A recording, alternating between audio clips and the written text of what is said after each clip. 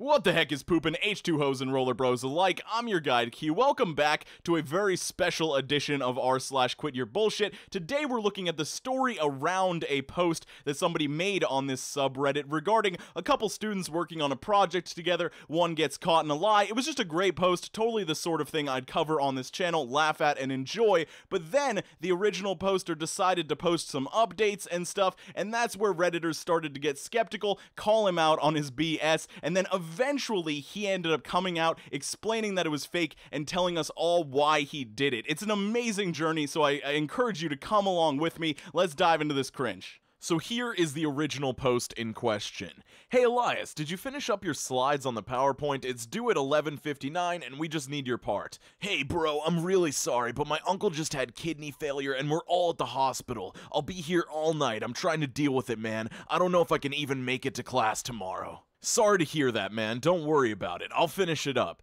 How's Stranger Things? What are you talking about? He posts a snap conversation with like Elias's friend or girlfriend or something. Hey, I heard Elias is in the hospital because his uncle had kidney failure. Everything all good with you? What? What do you mean, LMAO? He's over here watching Stranger Things. What? Are you serious? Yeah, your name isn't going on the project. I don't got time for these little games and shit. I'm busy. No, bro, come on. Okay, well, I hope you have time to repeat this class. F you, homie. See what happens tomorrow if you try and f me over. Yeah, okay, dude. So yeah, pretty quality post. I definitely would have put that in a video and everybody would have laughed at how ridiculous Elias was. But here's an update that this original poster posted in regards to the whole situation. Hey guys, final update. It's a bittersweet ending for the people expecting a video in class. So my professor did not allow me to put his screenshot messages in the PowerPoint because he feared things would get violent. So I'm just gonna stop him right there. What kind of weirdo would put these screenshots into a PowerPoint project and present that to class? Like, oh, we're talking about the rise and fall of Genghis Khan, and also here's a petty dispute between me and another person that was working on this project. Like, it just doesn't belong there at all.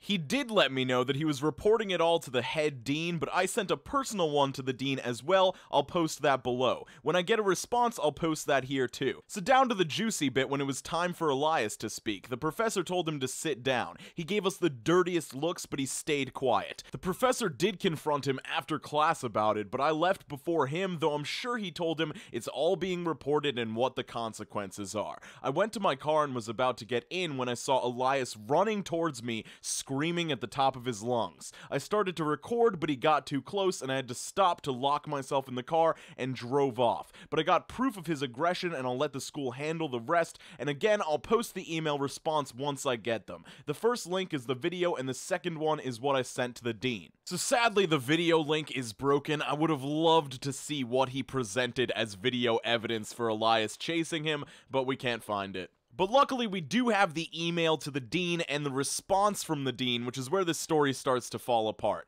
Hello, my name is Jeff, and I'm a student here at Clown College in Snape's 7 p.m. class on Wednesdays and Fridays. We were assigned a group presentation, and when asking a fellow group member to finish his part, certain events transpired. He threatened me over text, as well as tried to physically assault me in the parking lot after class. I got away and locked myself in the car before I was struck, but I believe his threatening and dangerous behavior needs to be addressed and consequences need to be given. The student's name was Elias, and the professor was already notified of these events. I've attached screenshots and a video of the attempted assault in this email. I hope this is addressed swiftly and with a proper response because it really left me disturbed and questioning my safety. Thank you for your time and I hope to hear from you soon. Hello, first off I would like to say that I'm very sorry for what happened to you on our campus. These events should have never taken place. We pride ourselves on keeping a safe campus at all times, but sometimes we cannot catch these things before it happens. Regarding Elias, we have notified campus police and local PD about the event.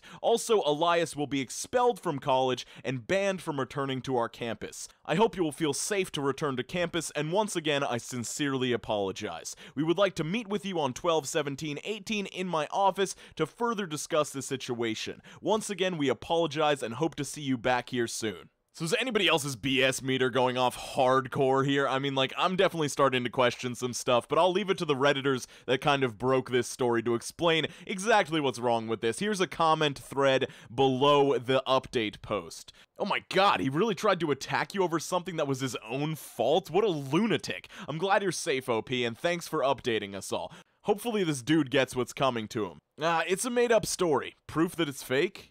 No signature on the dean's email. Bad grammar and spelling errors. We cannot catch these things before they happen. The original said we cannot catch these things before it happens. No capital C on XYZ College. The dean must keep another student's affairs private. We would like to meet you. Who is we? The email started in the first person. Other Redditors also have good observations. And there's another Redditor with a very good list of reasons that this is complete BS. Big thanks to Reddit user The Pretzel for pointing all of this stuff out. Yeah, as soon as I saw the email from the dean that mentioned the expulsion of another student, I knew it was 100% fake. For anyone who still believes it's real, FERPA privacy laws regarding students in school prevent anyone at the school from so much as confirming that someone is even a student there without explicit consent from the student to have their presence disclosed to specific individuals. The only thing the dean could have legally said in response would be something like, "We have received your complaints and will investigate them thoroughly as quickly as possible." They can't confirm that Elias is a student or say anything about his academic record, including expulsion, to some random person sending an email. Schools don't immediately take disciplinary action. A friend of mine had a freshman roommate who assaulted them in the dorm lobby on camera, and it still took more than a week for them to get a new dorm room. The investigation process in schools takes a fairly long time, even for cut-and-dry cases. Writing style of the dean is identical to OP, including the annoying-as-hell behavior of putting the grading on the same line as the body of the email. Incredibly unprofessional, not how the head of a college writes. It's laughable that OP thinks that anyone can be identified from incredibly low lighting of their video. I wish we could have seen the video. Almost no colleges are actually referred to as a college. They almost exclusively are University of or some such name, and are always exclusively referred to by the official name rather than colloquial names, uncapitalized college, in official communications. That's actually a really weak point. I can think of a couple colleges that are called blank college right off the top of my head.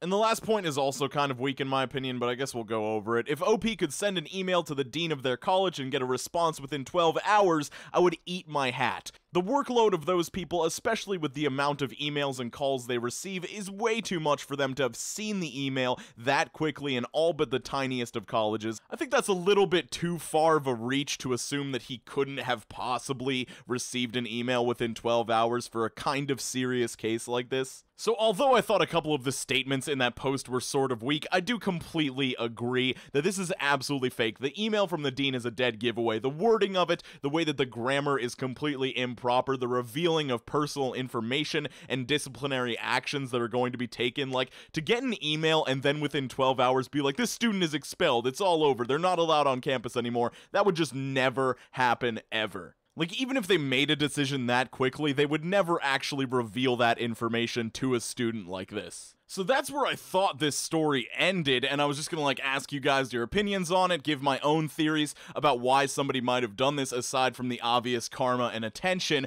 but we actually got a response from the person who originally created this post explaining why they did it and admitting that it was fake.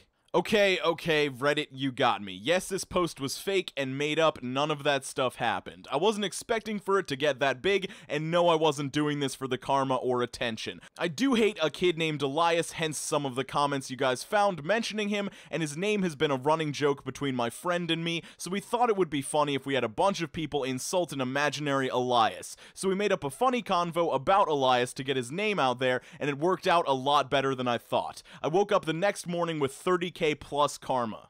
And I honestly expected the post to hit maybe a few hundred upvotes, but you guys kept surpassing my expectations, and before I knew it, I was at 80k plus. Now, I would have left it the way it was until everyone started begging for updates, and frankly, I didn't want to disappoint you guys. So I kept going for our entertainment until I went too far, and no guys, I didn't go out and film just for the post. I actually had that video of my friend for a long time, so I just decided to use that. The reactions and drama from Reddit finding out it was fake got me me a bit excited, so I just let it happen for a bit. Most of the content on Reddit is probably fake, and I just happened to get caught. Anyways, I'm sorry for lying and disappointing everyone that was hoping this was real, and to the people that gilded me. Oh my god, dude, you should have just left it at "this is fake" and not gotten into the rest of the details, because this makes you sound so much worse than we would have thought initially. So first off, saying that you weren't doing this for karma or attention is just an absolute blatant lie. I mean, you were doing it